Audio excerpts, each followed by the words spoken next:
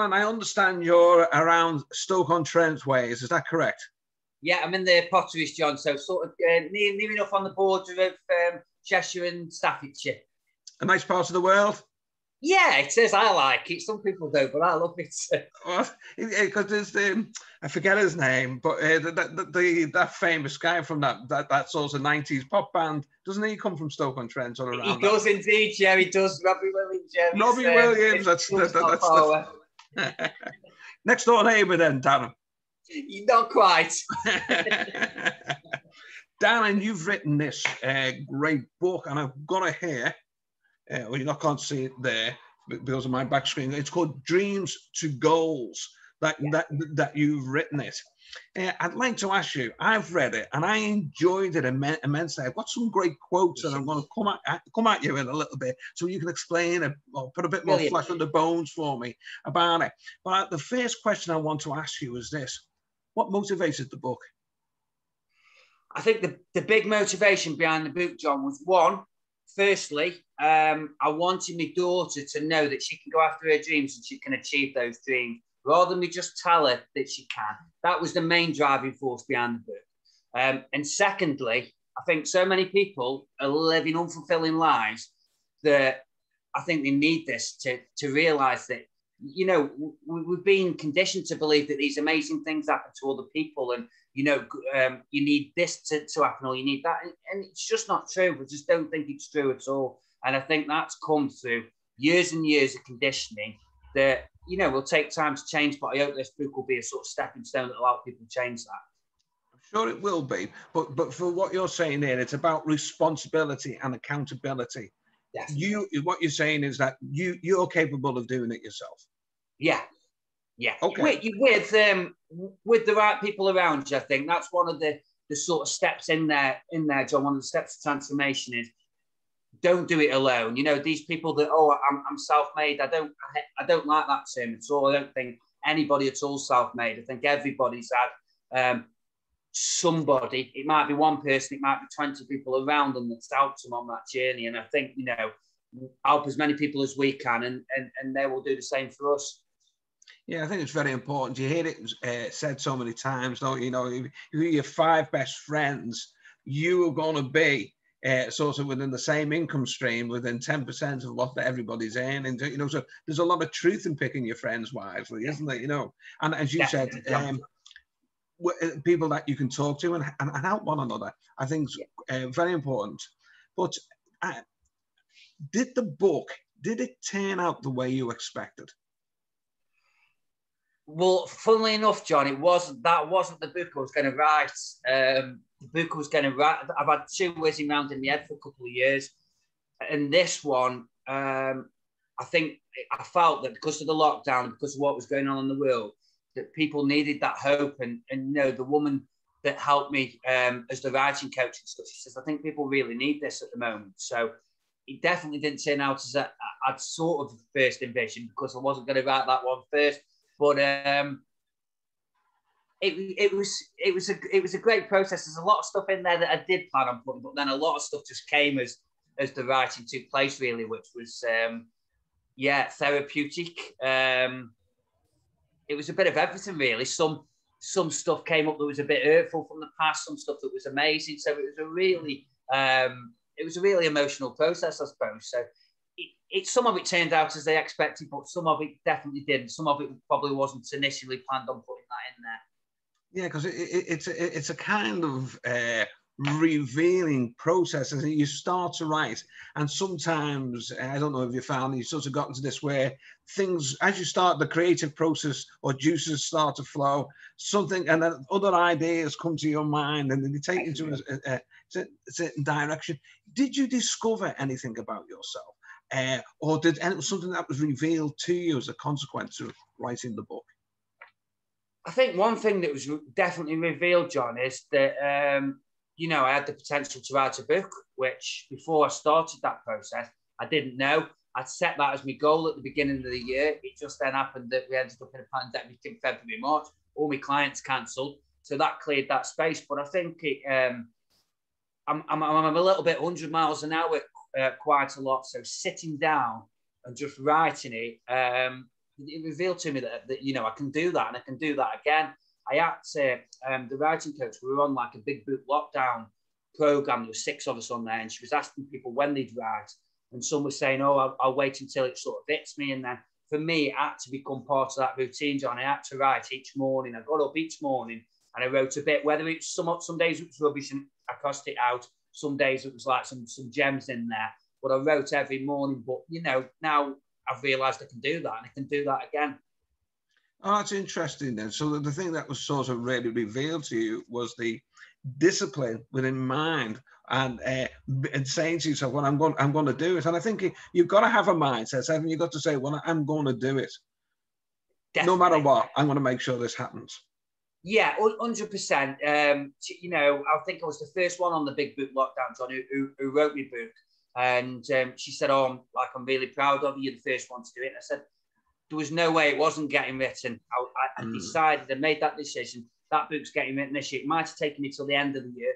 Luckily, it didn't. I got it done before then and the process started.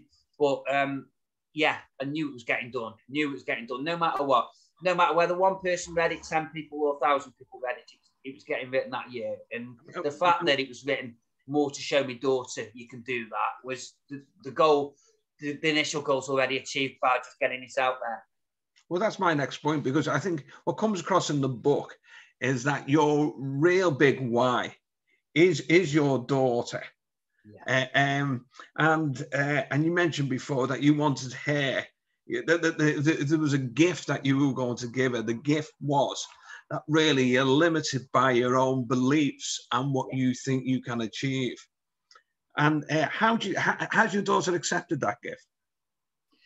I think so. You know, I think she's 13, so that's probably a work in progress, John, I think. But, you know, she's, as I sort of said in there, she's my best friend. She's my mini business partner. I get her involved as much as I can in what I'm doing with business as I get involved in her schoolwork and stuff, really. So I'll as I do write something, I'll have a read of that and see what you think. So I think I'm sort of instilling that belief over a period of time. I don't think it's just oh, you can do anything, and all of a sudden she just goes, yeah, you're right, Dad. I think it's showing her that can happen. So the more stuff I'm doing with my business and the more I'm working on myself, I'm showing her that she can do that and setting by that example, really.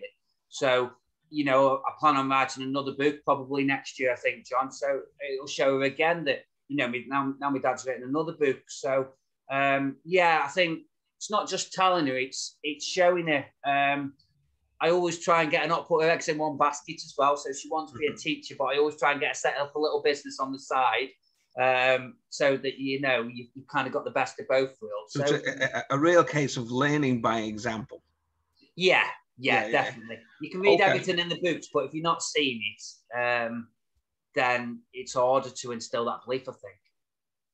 Okay. There's a few quotes that I particularly liked within the book. One of them is, get out of your own way. And I thought that was brilliant. I really like that. Can you tell me what you meant by get out of your own way? Yeah, I think most of the time, John, what's stopping us from getting to where we want to be is us. It's not other people, it's not circumstances, it's not the environment, it's not the situation. Although all those things are important, I think 99% of the time what's stopping us is us. And get out your own way is, you know, get over yourself, get over these limiting beliefs that you picked up along the way, get over whatever you're holding on to that somebody's told you, or this relationship that you've come out of that's holding you back, whatever that may be. Get out your own way. Get over that. And it's not to downplay what people's problems are and things, because, you know, some stuff's really, really deep rooted, but you can do it. You can do it if you get out your own way. And it is just breaking down those beliefs and challenging them and looking at, hold up, where's this come from? Or who's this come from? Has this come from somebody in the past? You know, I had a client who had a really abusive, mentally abusive stepfather. And when we challenged those beliefs, she didn't believe any of those things at all. They'd all come from this guy, but it isn't until you sit down and really go, well, where's this come from? Well, do I trust this person? No. Do I like this person? No. Then why are you holding on to this belief in this person that you've got no respect for, you don't like? And obviously it took time, but we challenged that, and she got over that. So I think, yeah, we've all got something that's come from somewhere that's in some way, shape, or form holding us back, and it's challenging it. It's challenging that and getting out your own way. So I think it's important. Okay, well, thanks for explaining that. Another one that I particularly liked was, don't give your kids the burden of your own failed dreams. Yeah. Can you explain that one to me? Yeah, of course, John. You know, a lot of adults have long since given up on their dreams, which I think is really, really sad. You know, my book's aimed at really late 30s onwards. It's aimed to people that have maybe given up a little bit, or they've still got something, they've still got it there, they haven't given up. But then what people do is they'll project their dreams then onto the kids. So that they really wanted to be, say, a professional piano player or something. And then they start putting the kid in piano lessons. The kid's got no intention of wanting to go to piano lessons whatsoever. They want to do kickboxing or something that you've done, John, something more physical. But they get pushed a lot of the time subconsciously down a route by the parents that to do something that they've given up on. And you've got to be really mindful of that and really careful of that, because a lot of the time it's done with the greatest compassion, but it can be really damaging. It can be really damaging. You've got people in jobs. They do it with the greatest of intentions. I firmly believe that. But as you say, it also that individual person, when they like, for use of a phrase, when they awaken, and they sort of look at that and they reflect on their own life, and they're asking themselves this question: am I living the life that I want to live, or am I living somebody else's life? Definitely, yeah. And I think a lot of people don't realise that, John, until they are in the 30s, or until they have it to a certain age and they've got some life experience behind them. I think, you know what, I fell into this. I didn't want to be here. I was maybe convinced into going university that was the right move, and by no means it's not everybody, but convinced to. I remember my younger brother when he dropped out of university, and at the time my mum and that was devastated. Oh no, he's dropped out of university. And it wasn't that my mum was putting her dreams on him by any means, but he realised that wasn't the path for him, and he took a different path. And he's got his own business and that now, and he's absolutely sort of loving the way things are going. But yeah, it's being mindful of that, of getting your kids to sort of live your dreams through your kids, really, which is quite sad. But it can also be devastating for the receiver as well, when they sort of awaken, you know, and then this realization that they're living a life for somebody else, you know. Yeah. It's almost very sad in a way, but as you say, you heard about it and you probably see it as well, you know. Yeah. Look, the book, I think, touches on a lot of themes that make absolute common sense, and there's like a linear approach to the book that sort of rolls out as you take people through different types of obstacles that they're going to face, and what you do within the book is help them get over that particular obstacle, or at least give them a navigation, how to navigate it and to get through it. But at times the book's hard-hitting, and I think I'd be a little bit remiss if I didn't mention you have a tendency to swear quite a bit within the book. Can I ask why? Yeah, I'm a nightmare for swearing, John, and I'm surprised I haven't swore already, but I'm holding it back, and I swear, you know, on my videos and stuff. I come from a kitchen environment. I worked in kitchens for years. So it's Gordon Ramsay's fault. Yeah, it's Gordon Ramsay's fault. It was more of a lifestyle at the time, you know. But one of the things, I'm a big fan of Gary Vaynerchuk, Gary V. You know, for the people watching that know Gary V, he swears all the time, and he's a public speaker. They tried to stop him at a lot of places from swearing, saying that, you know, you're not going to make it by swearing, blah blah blah. but it's authentic. I think it's coming from that person. You know, it's not just chucking in a swear word. It's just as you're writing, the same as you're speaking. Sometimes words are coming out or out of the pen or out of your mouth that you're not planning on that. So, I think a lot of the time, like I did a talk the other day that was dropped on my toes. When it's dropped on my toes and not written down, that's when the swearing sort of comes out. But it's me. It's me. Or rightly or wrongly, I swear in front of my daughter, and I'm always apologising. She doesn't swear whatsoever. So this that you pick it up off other people. She's like, Dad, like stop swearing. It's as you're writing, it just comes. And what was coming, I didn't want to take that away and go through it and edit it too much. And I did ask the woman who was editing. I said, it's probably going to be swearing in there. And she says, don't worry about it. If you feel that should be in there, then leave it in. So yeah, it's something you need work on. But some of those. Darren, in fairness, I looked upon it that you were just passionate about it, and you were trying to punctuate a statement, and that's exactly the way I took it. So look, books, fantastic read, and where can they find your book, Darren?